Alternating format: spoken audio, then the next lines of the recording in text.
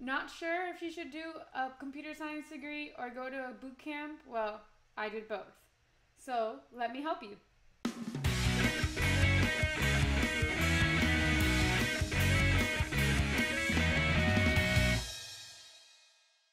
Okay, so should you get that computer science degree? Let me tell you the pros and cons. So the pros of going to the school for computer science is that you get the fundamentals. So you really learn data structures, you learn object-oriented programming, you learn legacy code, which sucks. But anyways, you also learn how computers really work. You go down to the bone. Because you know the fundamentals and you know how the computer works and how your code goes from like fancy code to zeros and ones, it becomes easier to debug. The debugging skills that you have are much better because you know where in the code it's happening or how to read these errors. But it's nothing that you can't learn on your own. And you're going to see that in this whole video, you can learn everything on your own. It's up to you. Number 2, you get a degree.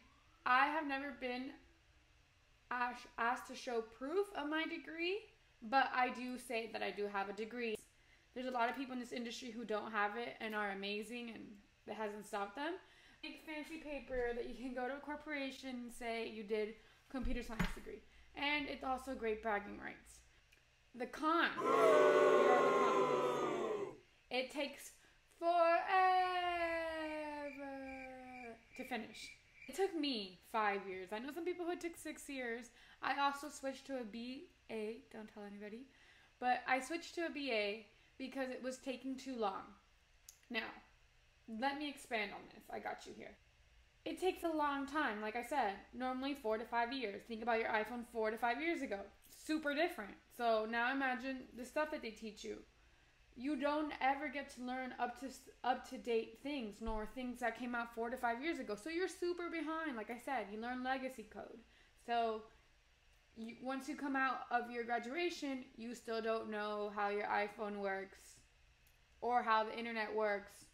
So you're kind of lost.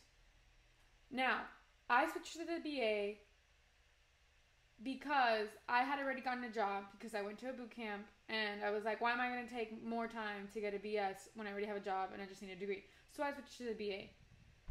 Do I recommend it? I can start another video if you guys want, and I'll do that. But anyways, let's continue on to this one. So that con, it takes a long time. Con number 2, which I kind of mentioned, was you don't know stuff that you use in the actual industry. Like, you don't know what a browser is. You don't know how to use Git. Common practices, common architecture. Like, you don't know any of those stuff. So you get into the field and you're ready for a job, but you have to teach yourself after you get out of college any language that you see on job posts and teach yourself once you get out. So it's not a straight shot out of school. So you just have fun bragging rights and you know the fundamentals. Is it crucial? Do you have to get a computer science degree to make it in this industry? Absolutely not. You can teach yourself. If you need to get a degree because you're going to school and you're 18 and you want to study something and you like code, go for it. Like, you have to get it anyways. But if you know school isn't for you, or the whole 4-year university isn't for you, or you already got a degree and you're not sure, then don't get the computer science degree. It's not worth it. Look into a boot camp or look into learning on your own. Now, that leads me to, should you do a boot camp? I went to Wincode. Do a little Wincode sign. That's on. Whee, Wincode. Okay, so I went to Wincode and I did the 10-week, it was a 10-week boot camp, full stack development. I decided to do it because I knew nothing of what was going on in school. I felt like an idiot. And so I wanted to get a little bit of more knowledge. So I went to the boot camp. At the boot camp, I did Ruby on Rails, learned some JavaScript, and I thought it was better than doing a 4 to 5 year degree. And guess what? I got a job after it. I got a job after it, and it's launched my career. They also teach you how to use Git, what it's like to develop in an actual team, what is agile, what are stand-ups, how you will actually work in the environment. Basically, they teach you everything that they should teach you at school, but they don't. So I recommend that if you don't want to go to school, or you already have a degree, or you don't want to, go to a boot camp.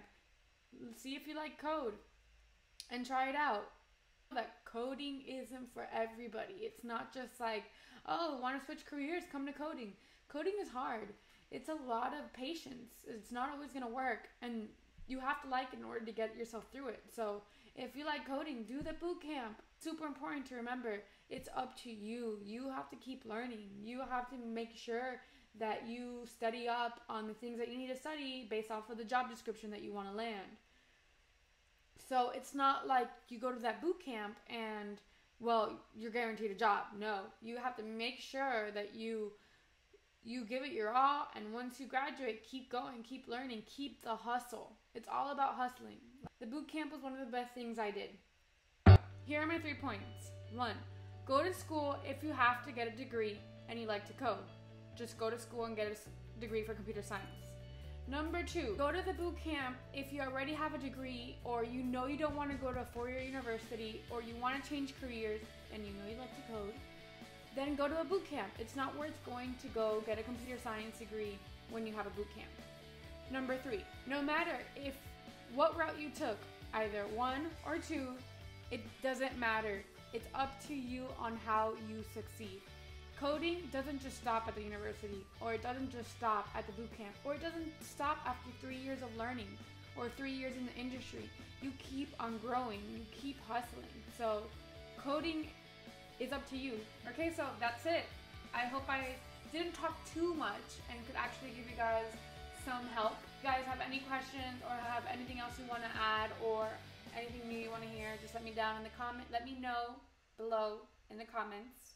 And if I was able to help you out on this video, go ahead and give it a thumbs up, and don't forget to subscribe to my YouTube channel so you can stay up to date with my latest tips and advice.